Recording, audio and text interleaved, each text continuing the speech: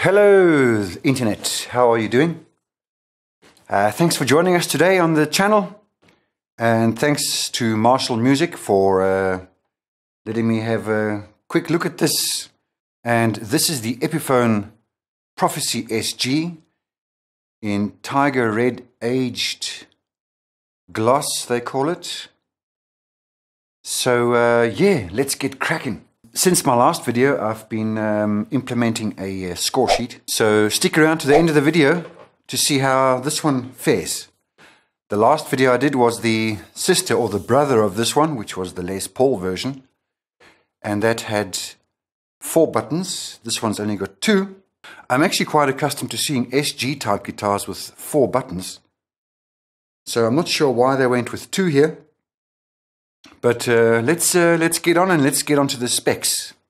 The body material is mahogany, and it's got a top maple cap with a AAA maple flamed veneer. The body finish is aged gloss. The color on this particular model is red tiger. Neck material is mahogany with an asymmetrical slim taper with a 12-inch ebony fretboard. And then the fingerboard inlays are pearloid blocks with abalone triangles. It's got 24 jumbo frets. Nut material is the Graphtec Newbone XL Black. It's got the standard Epiphone Tune-O-Matic bridge with stop bar tailpiece. It's got Grover locking rotomatic tuners. The neck and the bridge pickups are the Fishman Fluence proprietary humbuckers. Controls are 1 volume and 1 tone with a 3-way toggle switch. Standard strings fitted are 10 to 46. It's on sale at the moment, special price, but that might not last, so head on to Marshall Music and go grab yours quickly. Okay, let's get onto the sounds, because I'm sure you're all waiting for that. And as per usual, I'm just going through my Ampero, and these are my gigging sounds. And I have basically 2 banks, one for humbucking guitars and one for single coil guitars. And another thing I just want to mention is that the sounds that you're going to hear are not the definitive sounds of this guitar. Through an amp it'll sound different, through your pedals it'll sound different, but to my ears this is where I would possibly set them. So yeah, on this particular guitar the volume knob is meant to, I'm going to say, emulate a split coil, because I actually managed to measure the output on this particular guitar. On the previous guitar, which is the Les Paul, I somehow couldn't get a reading.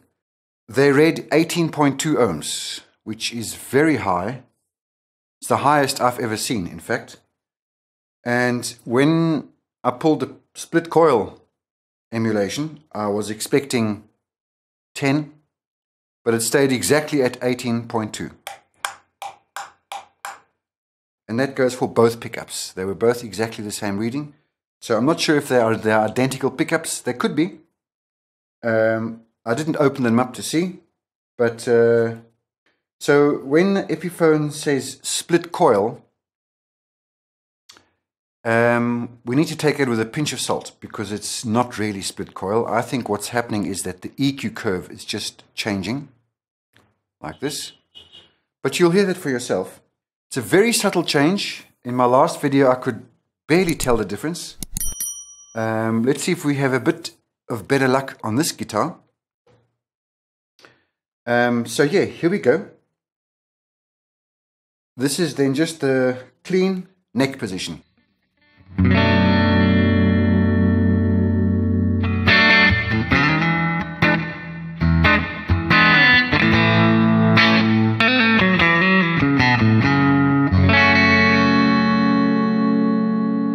So that's humbucker mode, split coil.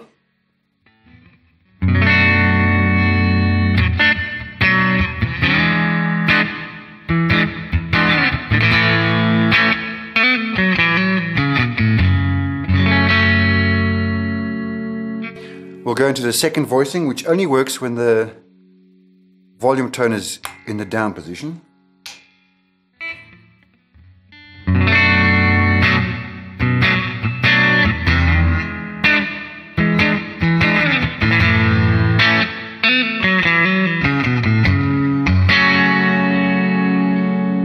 I'll just go through those sounds in quick succession. Split coil. Voice 2. So as I say, very subtle. I'm not really hearing it, but that could just be the fact that I'm using a multi-effects pedal. Maybe if you're using pedals and an amp, you might have different results. But anywho, let's carry on. So here's the middle position.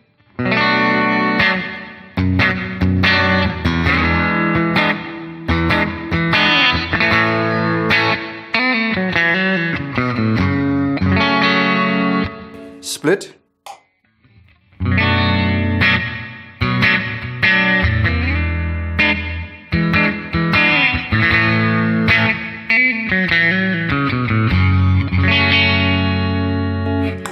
Voice 2.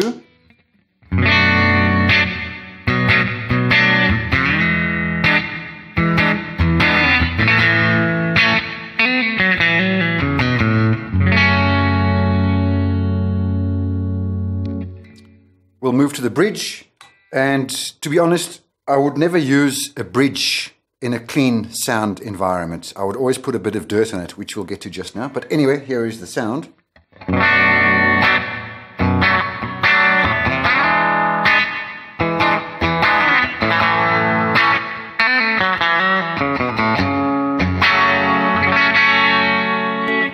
Split.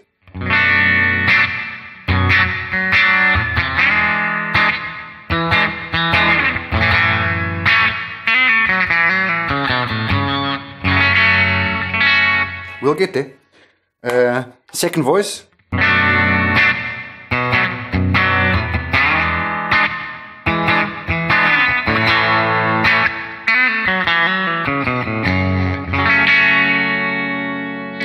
So just for your reference, I'm going to go through all the sounds very quickly so you can just see what the differences are. So you'll just see me switching, and I'm just going to hit them quickly. Just one chord.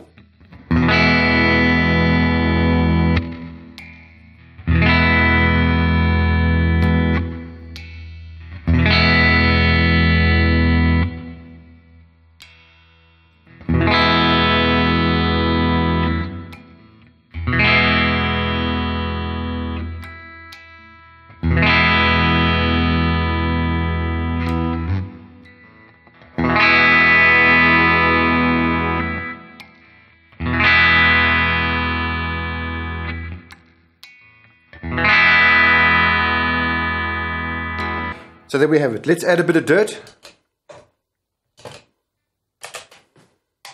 And I'll just bypass the middle position, and we'll just go through the neck and the bridge.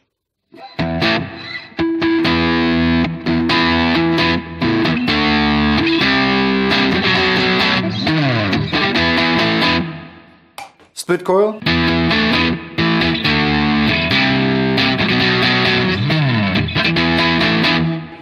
Second voicing.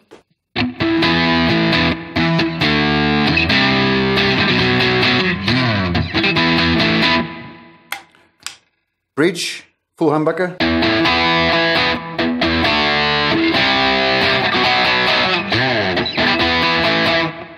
Split coil.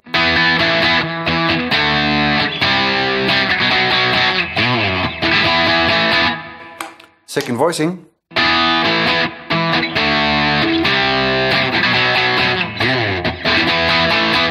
So there we go. Let's go into full overdrive mode. I'll just play a chord so you can hear sonically what's going on.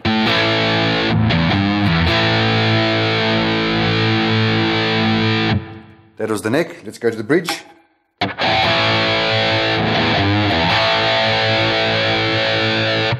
Let's check the sustain.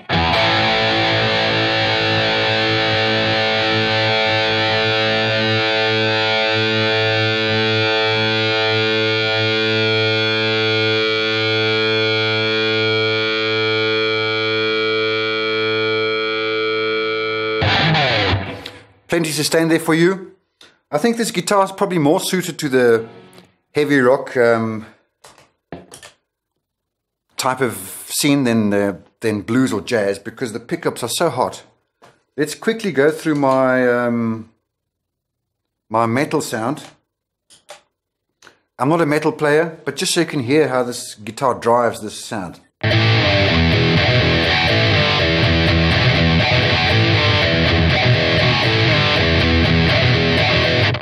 Could you play Prince with this? Probably.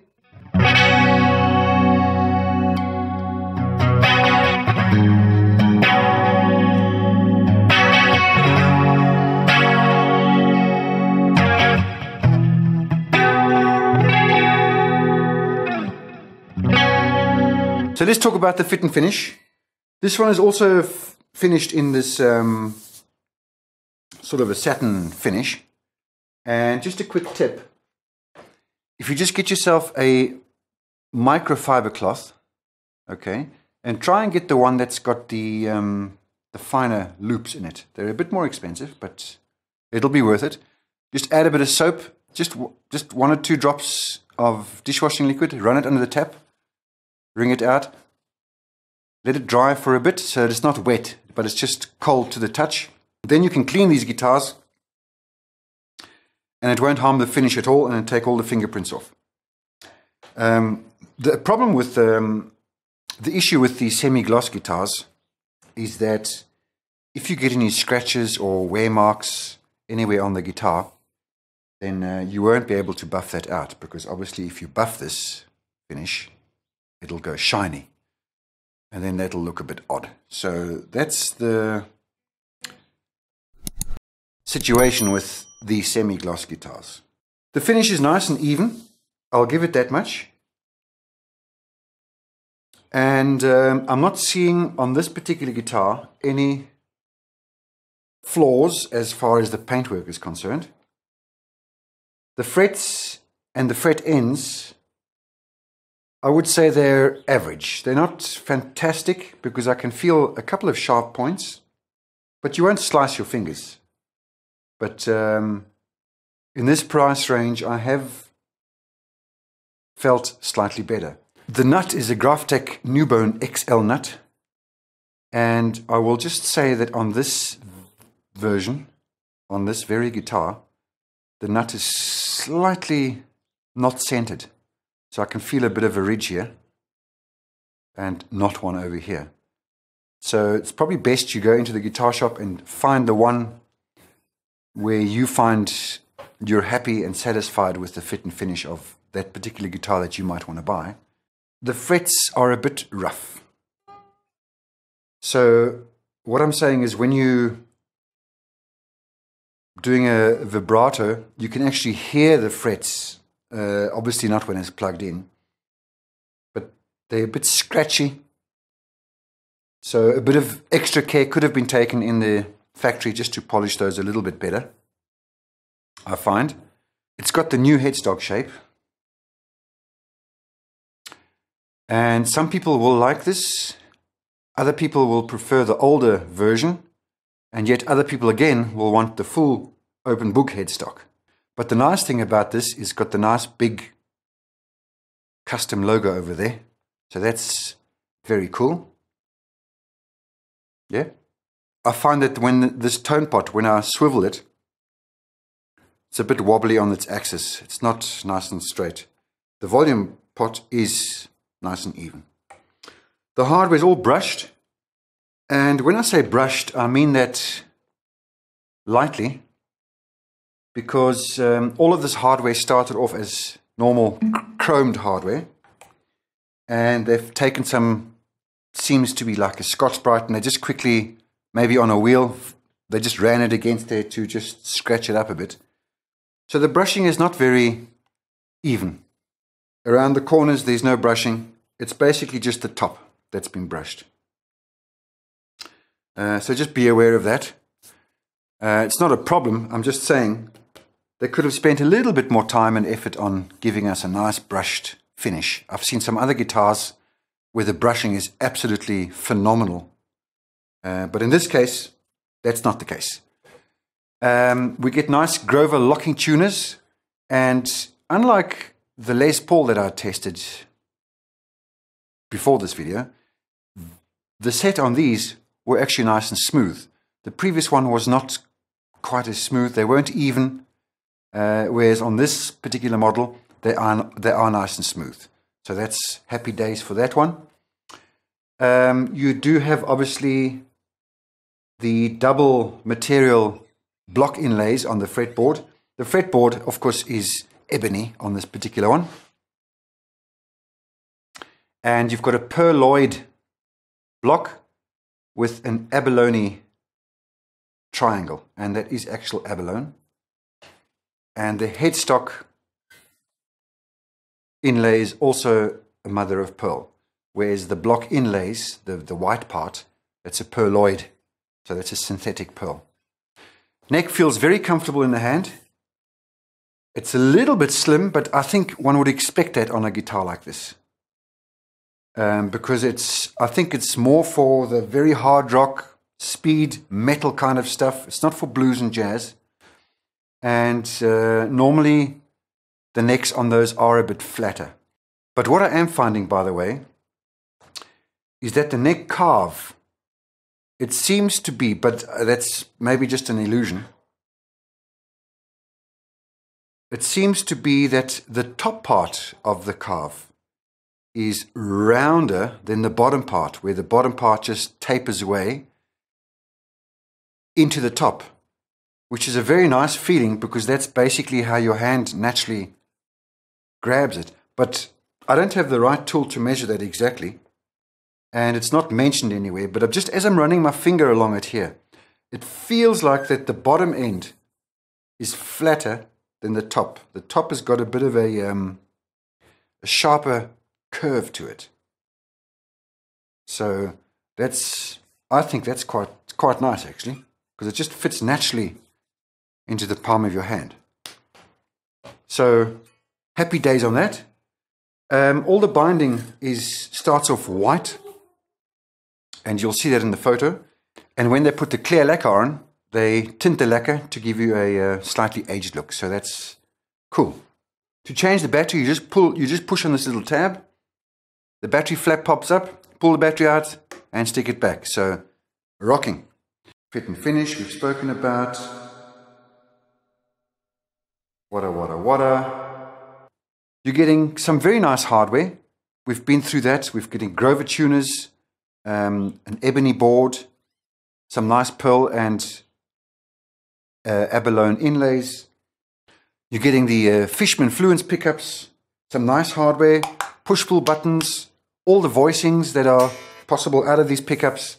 Unfortunately, it doesn't have a bag, so that you'll have to get separately. And when I look at the competition, I'll be honest, there are some similar priced guitars that do come with bags. So if that's your main priority, then you might need to find something that's got a bag, but a bag is not the most expensive thing in the world. But I believe that in this price range, there should be a bag at least. But as it is, there isn't one.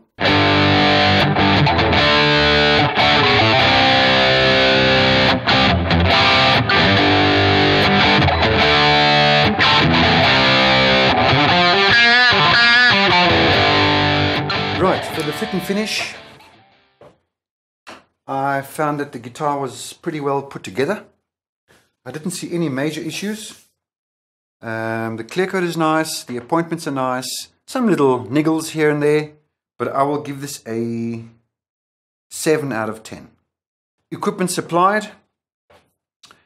It does lose some points for not getting a bag in this price range.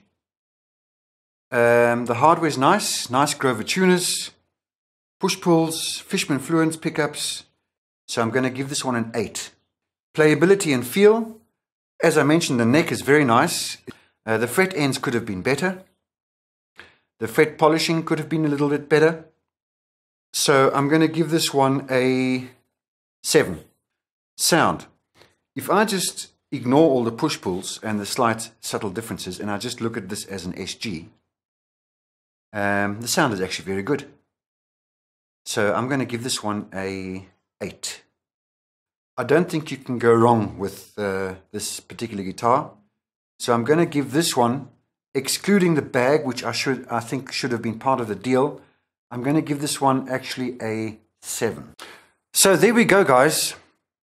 A quite respectable 37 out of 50 for this guitar. Who'd have thought, eh? So thanks again, once again, to Marshall Music for sending this to me.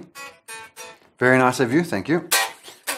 And if you like this kind of video, then please hit the like and subscribe button below. And please check the affiliate link down below. And if you're in the area, you can go grab yourself one of these at Marshall Music. And thank you very much. We'll see you next time.